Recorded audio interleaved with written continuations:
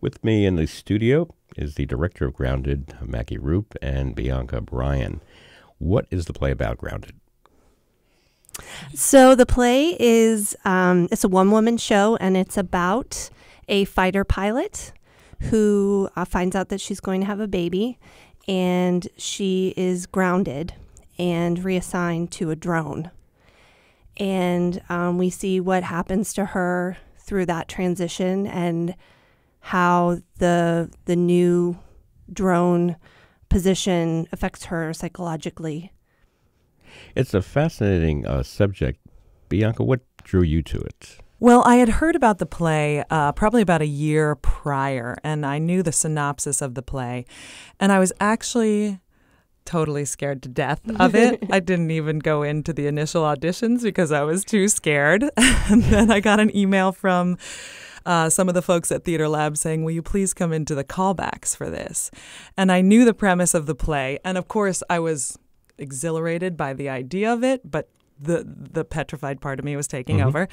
But I said, all right, if they've asked me to come into the callbacks directly, I need to go in for this. So I read the play. And I mean, after I read the play, oh my gosh, I just found so many parallels. Obviously, I'm not a fighter pilot, I'm an actress, but I found so many parallels in my life today with trying to balance work and family life and all of that and try and satisfy all parts of myself personally that I was like, this is a character that I would love to play. And so then the story really captivated me when I read it. And then I went into the callbacks, and the rest is kind of history.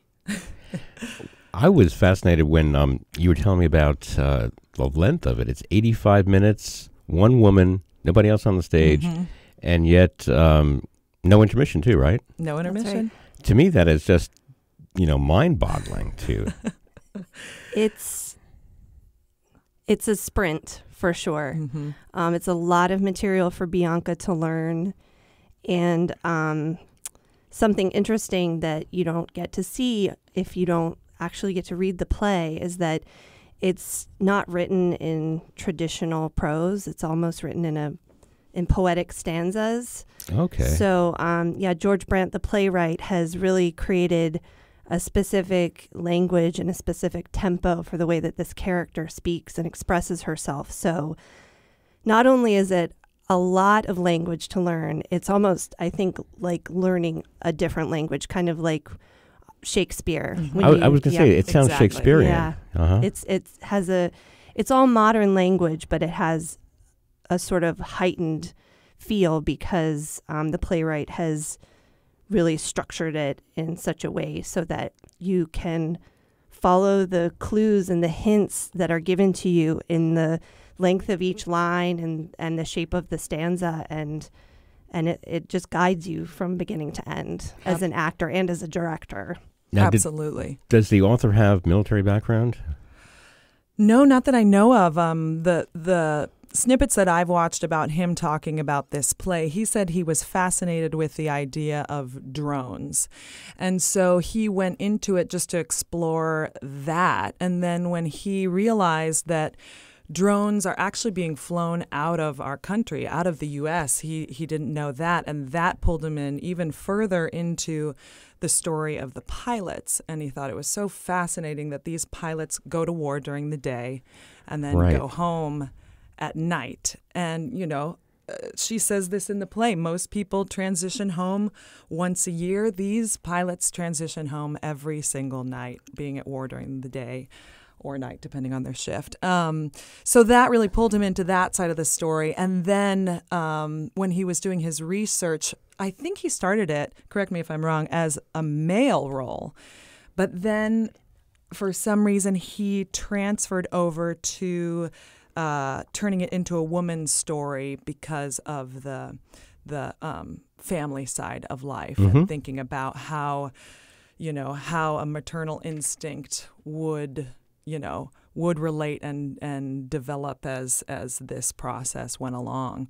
So that the balance might be more difficult. I don't know if that's necessarily true, but having a baby at home and then a child at home and then going to war and doing what you do, I can't imagine. It's still harrowing, and we've been in rehearsals 3 weeks 3.5 weeks, and the story just doesn't lose any potency at all. It fascinates me on so many different levels. I think I saw something, it may have been 60 Minutes a while ago, where they profile these drone operators. And it's exactly that. For 8 hours a day, you're in this little box or shed, and it's like a video game, except that people are dying. Exactly. She says that in the play. She says, video games have color. I have gray. And I've heard that actually some of the training exercises that the Air Force is doing are all video games. They're kind of recruiting that way. And what we get to see in the play is we see the pilot, which is technically the character's name. We see the pilot make that observation at the beginning of her service as a drone pilot, and then we see it becoming more and more real for her, because it feels far away. It feels like a video game at first, and then slowly she realizes that she's seeing body parts, and she's recognizing the reality that's on the other end of this interaction that she's having through this drone. Mm-hmm. It has to be harrowing. Is there a in the writing? Are you taken down into different layers of descent into the horror of what's going on? Oh, definitely. That's exactly right. That is basically the premise of the second half of the play, really. And as Maggie was saying, in the beginning, she's looking at this screen, and she looks at the screen, and there's this level of detachment. But as the play goes on, the screen, she says, it becomes part of your world. So it becomes real life to her.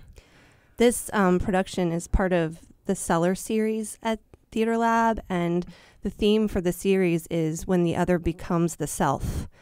And what we sort of see happening to her in a sort of increasingly voyeuristic way is her becoming more and more connected and empathetic toward her targets.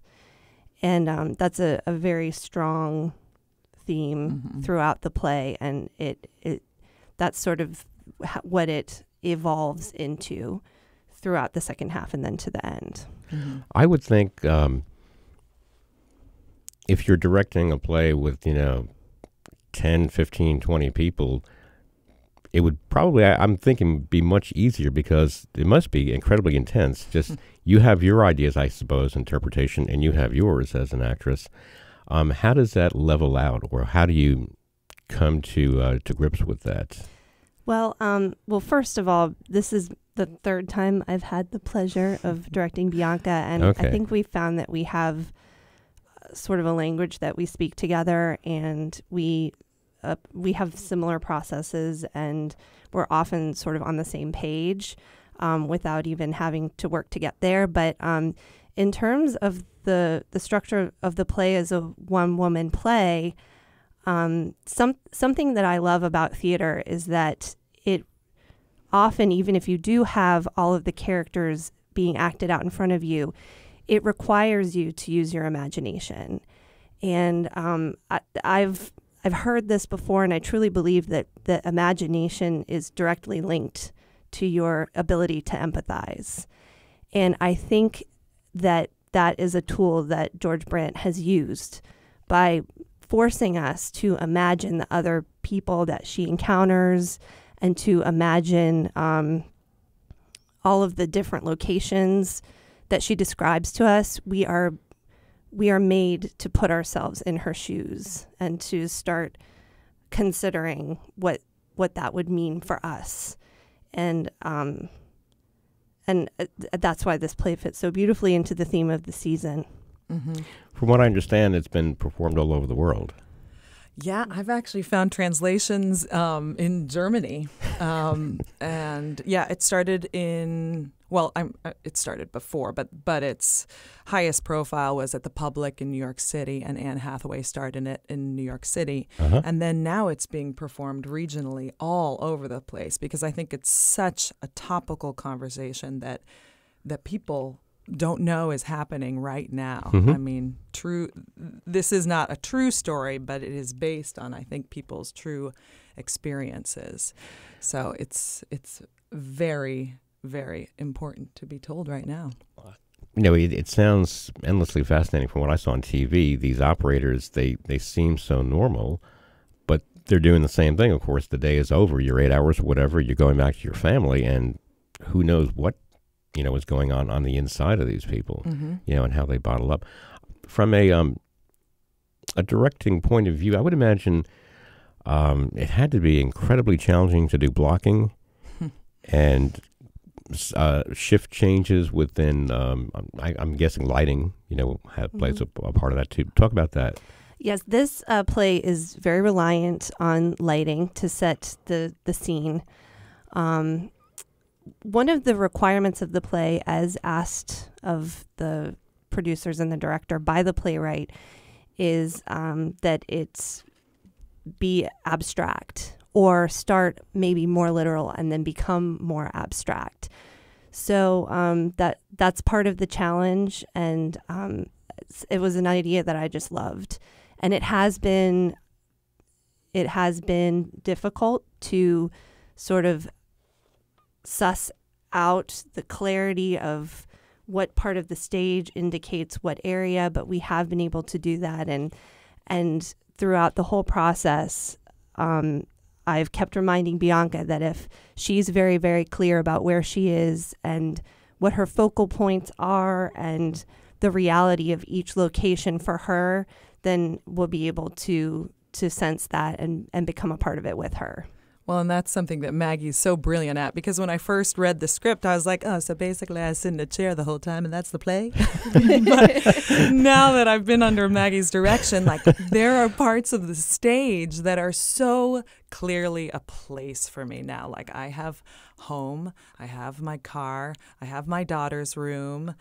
We even go into a shopping mall, and it's so clear in my mind exactly where I am, what I'm seeing, but there is nothing there. There's a chair, and we have some chalk on the ground and some cables and a monitor. So that's another way where the audience really has to engage their own imaginations and see the spaces that this pilot is in. That's a good point. That ties into what I was thinking too. Given how big is the stage? It's like a black box theater type feel. Black box theater, and I would say it's probably approximately 20 by 30 feet. Okay, so everything is utilized? The entire space is utilized, yeah. Okay. Now, you mentioned imagination a number of times.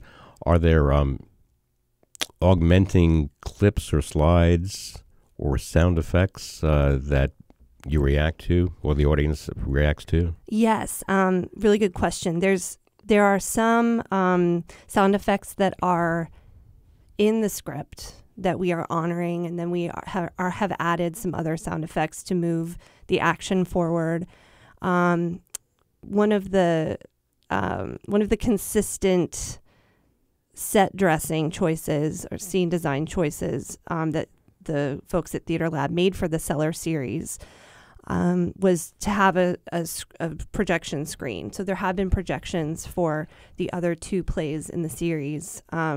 And for this one, we are using projections, but again, they're going to be very abstract. They will assist you in getting a sense of where you are and what the feeling of that place is at that moment. But everything is abstracted. It's such a fascinating concept to do it, and I don't think a day has gone by since Bianca told me about this. So I'm thinking 85 minutes. There's nobody in a Shakespearean play has that kind of length of time, right? And there are people's, you hear about this. I've never actually seen it done. There's one radio host, a Christian host I know, does books of the Bible, around the world, and that's pretty daunting. And I think somebody has done it with a Dickens play. Christmas Carol. Oh, yeah. Right? But 85 minutes. I know.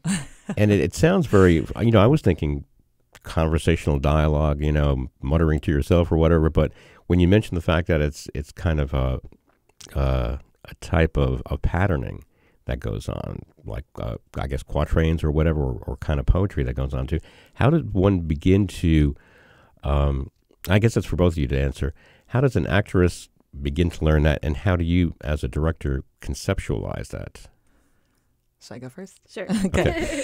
Well, all right. So as an actor, I memorize physically and visually to an extent. So I had read this play numerous times before we started rehearsals, but by when I got to Maggie, I was probably a quarter of the way there, maybe halfway there. Uh-huh. But once the physicalization is added, then I can really kind of solidify what I'm doing when and what language goes with that. Okay. And so that has made it clearer. And there are patterns in the text. It's really interesting now that I know it better, this playwright is very helpful to the actress. There are just patterns of the way he says things that I always know what's coming next because what came before. So that's been helpful. And then, of course, just the standard kind of memorization tricks of, covering the paper and going down line by line by line, making sure you're saying the next line right, and then revealing it and seeing if you're right or wrong. I've worked it with my mother an hour a day, every single day. I have to give her a shout out. Wow. But that is how it's really gotten in my head. But the interesting thing is, and I don't know if this is a bad actor habit, but when you're doing a play with other people, you have a moment to be like, what's my next line? Oh, yeah, that's my next line. Bad actor. Yes, when you do that. I should not be doing that. But in this play, there's no time for that. Like, actually, if my brain goes there, I'm going to mess myself up. You can't yell off stage line? No, I know. There's nothing. So it's like the minute you open your mouth, you just go, go, go. And you were talking about how it's written poetically. That has been a little challenging because it feels kind of proper, and that it's almost like a Shakespearean play, and it kind of should be presented that way with perfect diction and dialogue. But now we're at the point where we're finding the differences on where it has to be casual when I'm talking to my husband or talking to my friends in the Air Force with me. And then when there are the points that should be more heightened when I'm talking to the audience, and finding the differences in those places is another interesting way to also probably trigger my brain for the lines too, changing. Well, how is that executed? What you say when you're talking to your husband or friends? Nobody else is there. Nobody's there. I say what they say, basically. Okay. Yeah, but this playwright is very interesting too, where he does not want let's see, I have it here. Oh yes, when the other characters enter the pilot's story, the pilot does not fully inhabit them. She is not an actress. So it's more storytelling of he said this, then I said this, he said this, and I said this. Okay. So that's interesting that it's not, you don't inhabit the other character. Is there any room for improvisation at all, or is it? It's got to be verbatim. Yep. It's got to be verbatim, yeah. And it's so interesting because, just like Bianca said, it seems like there's something heightened or proper about the way this should be spoken because of the structure of it. But really what he's doing here is he's giving you a clue about what this person's speech pattern is like. And we've made decisions for ourselves about how we think her speech should be. We've taken a little bit of a Wyoming dialect, which isn't extremely far from a standard American dialect, but we've worked with some vowel changes to get her there. Gee. Yeah.